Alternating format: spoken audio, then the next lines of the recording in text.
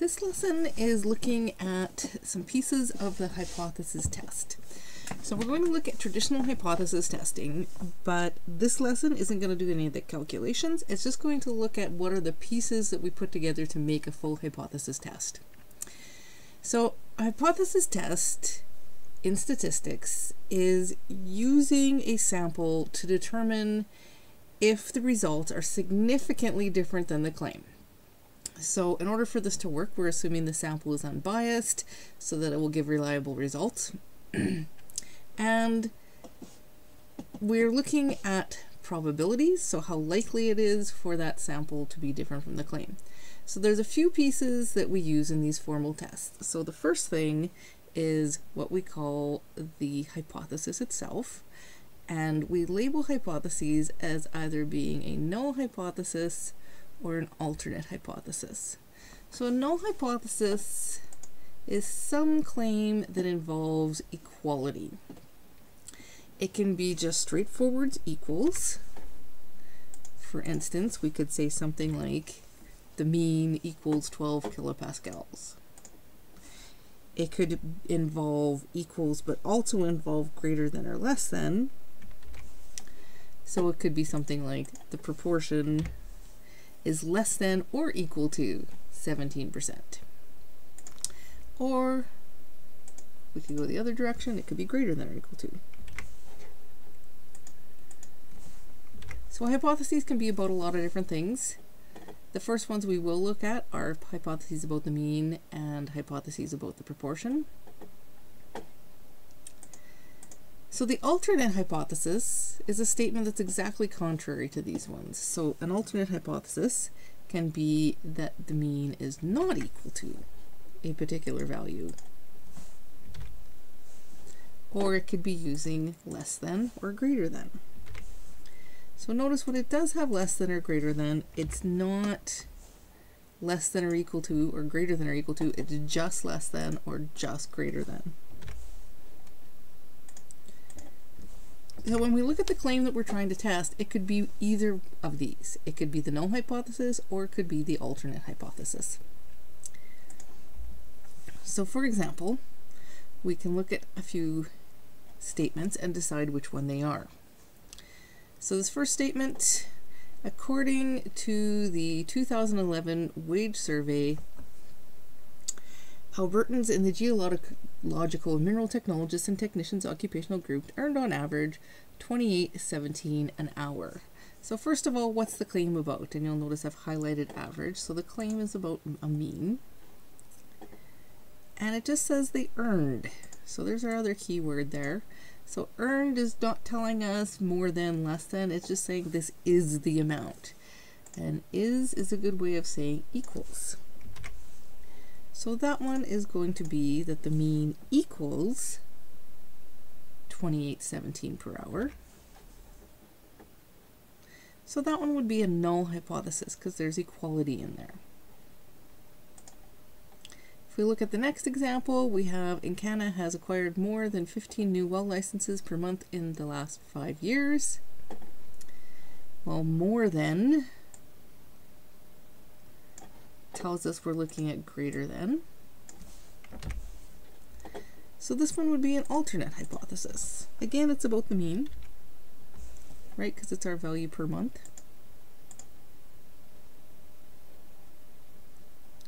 At most, 9% of rural water wells are affected by oil and gas drilling. So we've got a percentage there. This one's about a proportion.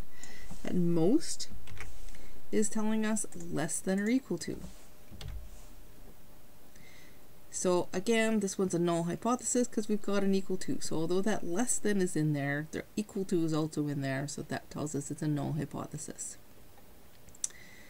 Anytime we're testing a null hypothesis, we're deciding whether it is true or false. But as I mentioned, we're using a sample. So there's always a chance that the sample, for whatever reason, ended up particularly lopsided. So there's two types of errors we need to keep in mind that could happen. The first type is called a type 1 error, rejecting a true null hypothesis. And the probability of that is symbolized with alpha, the first Greek letter. and it's called the significance level. So this is similar to what we were using with our confidence levels in the estimation unit. The type 2, accepting a false null hypothesis, is symbolized with the second Greek letter beta, and these two values are related to each other and to the sample size. So as the probability of a type 1 error goes up, the probability of a type 2 error goes down. So when you're deciding on that value for alpha, part of what you're thinking of is, well, what are the consequences for the different types of errors? And sometimes it's a minor consequence for one and a more significant consequence for the other. So you want to choose your alpha accordingly when you're doing your calculations. And either one of them could be the one with the more significant issue. And those significant issues range from, if you get this wrong, someone might sue you, to if you get this wrong, someone might die. So making those decisions definitely depends on the situation. Some other terms in formal hypothesis testing that we need to look at is the test statistic and the critical region. So the test statistic is whatever sample values that we're using to make the decision. And the critical region is the statistical values that would cause us to reject the null hypothesis. So note on these, we are always deciding reject or do not reject the null hypothesis, and then making a conclusion about our particular claim. So if we look at that critical region, again, we're using a sample, so central limit theorem comes into play here. So we're using normal distributions.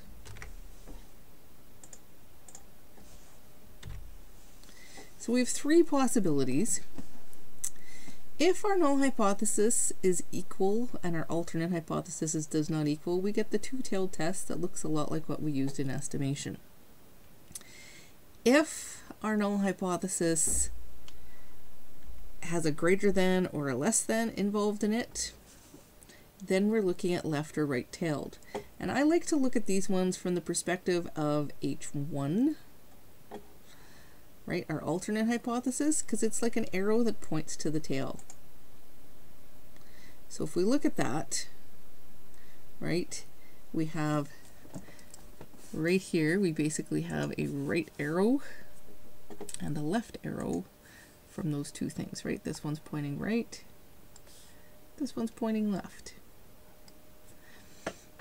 So it tells us where our critical region is, and that critical region is equal to that significance level, right? The probability of that critical region. So that's, in our diagrams, that's going to be our alpha. So on the two-tailed tests, we end up dividing alpha by 2.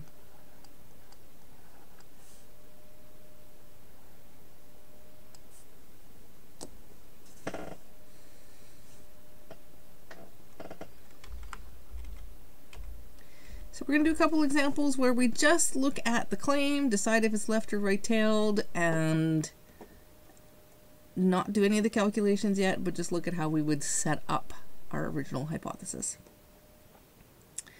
So the first one again is that one with the group earning on average $28.17 an hour. So we already said earlier that if we put that in symbolic form, it is mu equals $28.17 an hour. And we also said that that is going to be our null hypothesis. So the alternate hypothesis is always opposite to that. So when we look at that, if we want to say the opposite statement, well, it does not equal.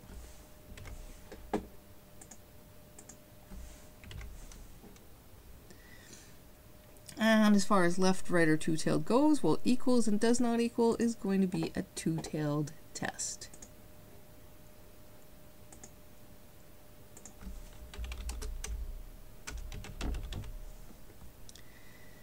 Look at our second claim. At most, 9% of rural water wells are affected by oil and gas drilling. So symbolically, at most is less than or equal to.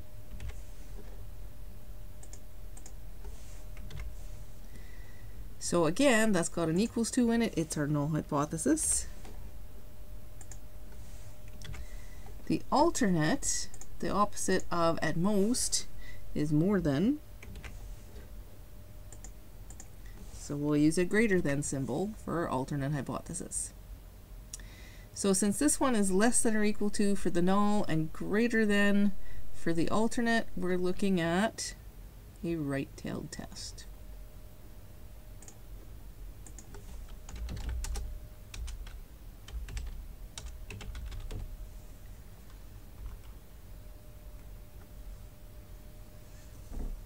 The last piece we're going to look at is the conclusion that we would write once we have our statement, once we have our calculations done. So we're going to skip over the calculations for the moment. We're going to come back to those in the next video, but for now we're just looking at what would we do at the end given a particular statement and a particular set of calculations. So the wording of our hypothesis depends on whether we reject or do not reject the null hypothesis. But if the claim is the null hypothesis, we make our statements differently than if our claim is the alternate hypothesis, because we're always rejecting or not rejecting the null hypothesis. When we do reject it, we end up having a much stronger statement. And I've got a little flow chart here I'm going to share with you to look at our possibilities. Let's see if we can make that just a tiny bit bigger. Center it on the screen. Okay, so here's our flow chart. And if we're looking at this, it's saying, first of all, what we just did. Does the claim contain the condition of equality? So if it does, we say yes and the claim is H0. If it doesn't, we say no and the claim is H1. So that part's the same. The calculations allow us to answer this next question. So do we reject the null hypothesis? You'll notice it's the same question whichever direction we've gone. If we reject the null hypothesis, you'll notice I've put these in green. These are my strong statements. So if the claim is the null hypothesis and we reject the null hypothesis, logic would dictate that means we're rejecting the claim. It makes sense. And so we have a pretty strong statement there. We're certain about this. There's enough evidence.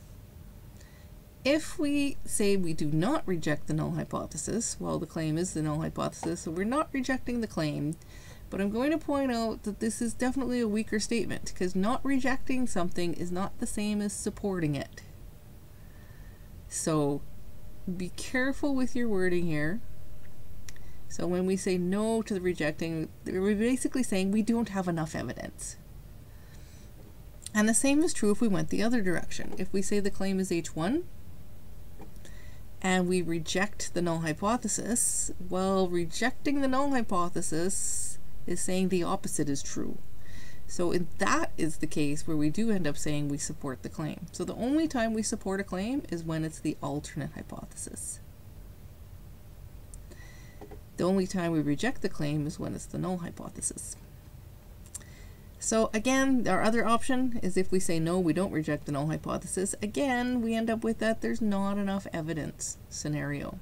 So we're going to use this flow chart as a learning tool. I expect you to be able to follow the logic eventually without the flow chart and just to be able to answer them. So going back to the questions. So we're going to look at some claims.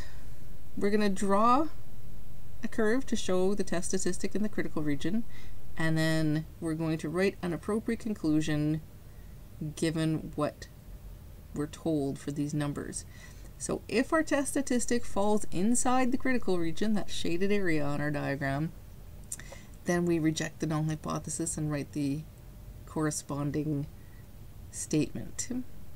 If it doesn't fall in there, we do not reject the null hypothesis and write the corresponding not enough evidence statement. Okay, so let's look at this first one. We have engine oil given us viscosity, and we're told we have 25 measurements taken and the values are given to us. So we'll learn how to do these calculations in the next video, but for now we're just going to accept that someone's done the calculations, and let's look at how we would make a conclusion from that.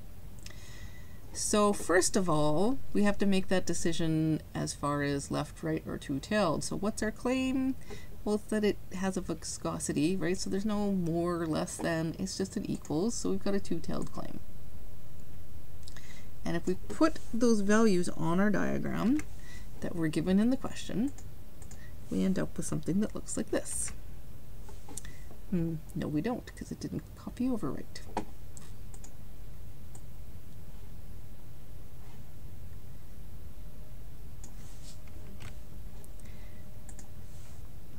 We'll get it there though.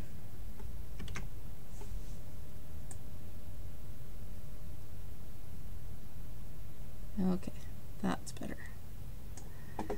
So this test statistic should be moved over a little bit. So our test statistic of 1.756 is going to be outside this critical value, plus or minus. So this side is the plus side, this side over here is the minus side. So we see it's not in the critical region. So our conclusion is going to say that there is not enough evidence. I like to say on these ones that the nots go together. So there's not enough evidence when it's not in the region.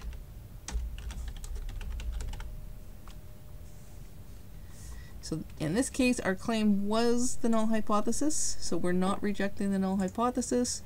We're also not rejecting the claim.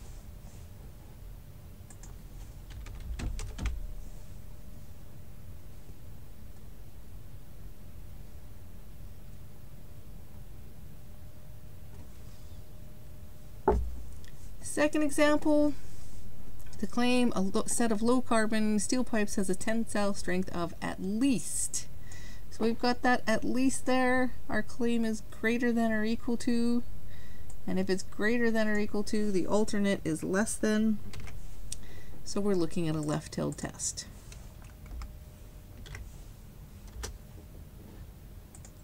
So if we take our diagram,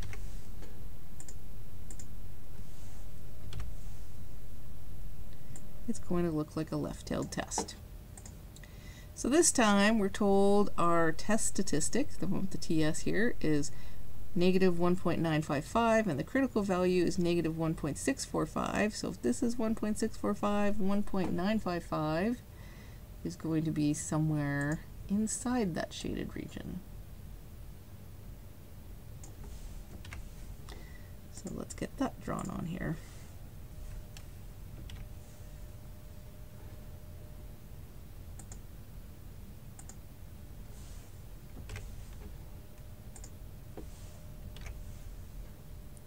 So inside the shaded region, we're going to put our line right about there.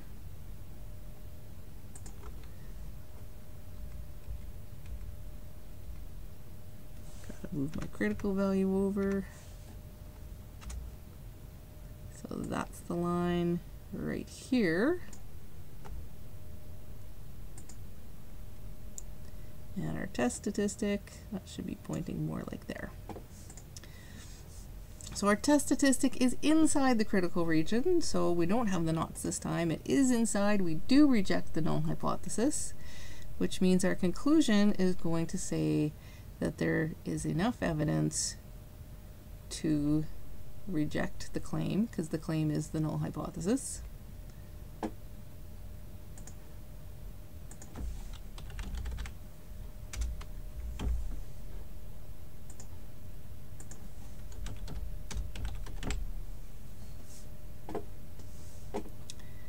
And our last example, the claim is that the time to remove paint from a set of items using a certain sandblasting method is less than 10 minutes. 25 measurements resulted in, and we'll give it again, a test statistic and a critical value. So our claim is less than 10 minutes. So less than is going to be an alternate hypothesis.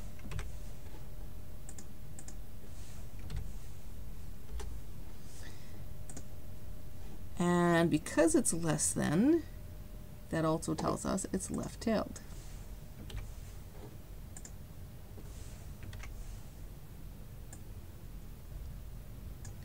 So if we have a left-tailed test, it's going to look similar to the one above. This time our values, our critical value 2.575, again, is going to be along that gray line. And our test statistic is going to be negative 2.955, so it's going to be inside the gray region. So let's get those labeled properly here.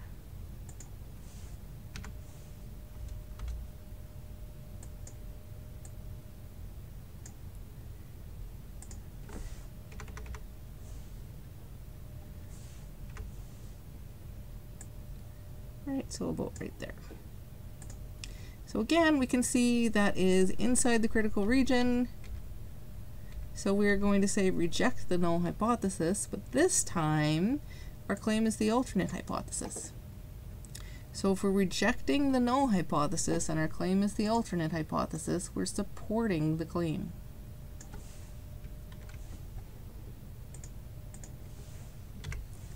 In this case, the claim that the time to remove paint using the sandblasting is less than 10 minutes. Notice that when we write these statements, we are using the original wording from the question, right? If our claim is certain sandblasting methods is less than 10 minutes, when we write our statement, we're also using that exact same phrase. So use that to make your life a little easier. Use the flowchart while you're first doing these, because this is probably the part that takes people the longest to figure out. So use that flowchart. Also, the earlier charts where we looked at when is it left-tailed, right-tailed, or two-tailed, right? Use this, memorize it. You will get great at it.